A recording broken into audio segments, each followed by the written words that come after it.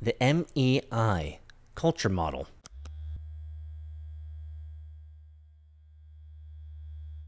This past weekend was an amazing opportunity to meet tons of entrepreneurs, VCs, and Bitcoin lovers.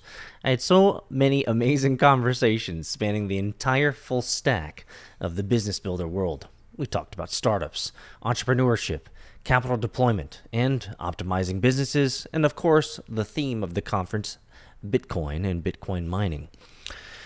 I had so many amazing conversations, but there was one with a distinct question that just rang out in my heart, and we ended up having this amazing 45-minute conversation. And the question this entrepreneur asked me was, how do you get more people to do the thing you want them to do? Let me say that again. How do you get more people to do the thing you want them to do? The answer is clearly not a command and control model. This has been done before. It doesn't work, right? Clearly, Agile and Scrum provide many value models, engagement frameworks, and working agreements.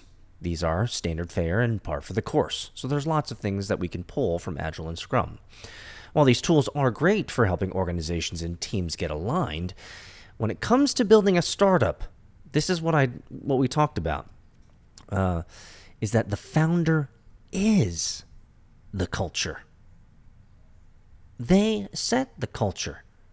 For me, I insist that all founders of companies create a user guide, and so you can see an example right here.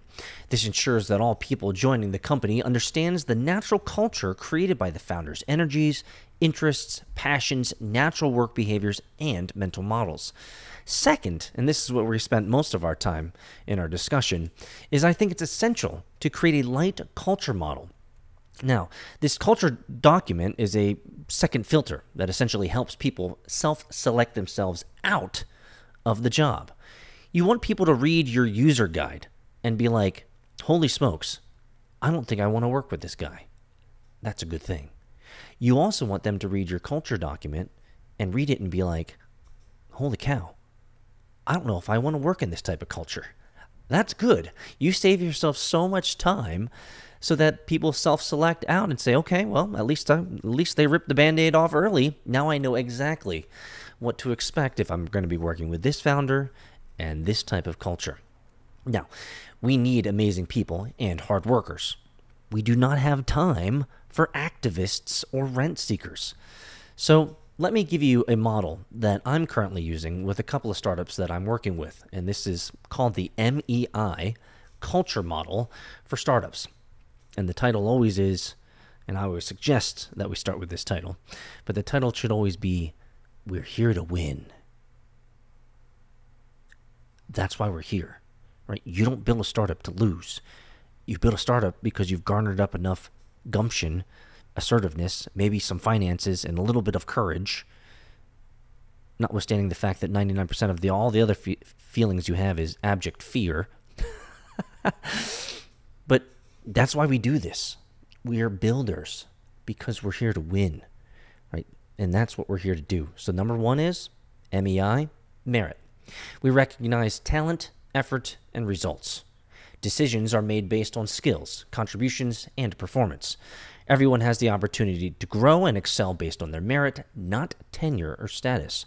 And we believe in sustained effort and consistent performance over the long run. Discipline drives us to follow through on our commitments, while hard work ensures we go the extra mile. Number two, excellence. We strive for the highest standards in everything we do. Mediocrity is not accepted. Our work reflects our commitment to being the best at what we do.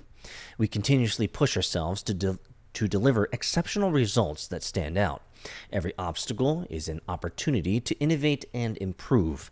And again, discipline drives us to follow through on our commitments, while hard work ensures we go the extra mile. Number three, intelligence. We believe in smart work, backed by deep understanding and critical thinking. We tackle challenges head-on with creativity and resilience. We want innovative thinking here. Problem solving and well-informed data-centric decisions are our key assets. Learning and adapting are essential parts of how we operate. We learn by doing, not by analyzing. We don't stop at identifying problems, and we relentlessly pursue reduction of feedback cycle time, meaning, how can we get feedback as fast as possible? This document essentially establishes a culture that is driven by merit with a relentless pursuit of excellence and intelligence. Problem solving is embedded into every task, while discipline and a strong work ethic fuel the team to stay focused and consistent and sustainable. This is a culture built to win, ensuring that every team member contributes to the collective success by embracing these core values. I don't know about you guys, but the world that I live in is a world where your hard work, or put differently, the size and magnitude of your success is a function of your hard work. We don't have time to do anything else.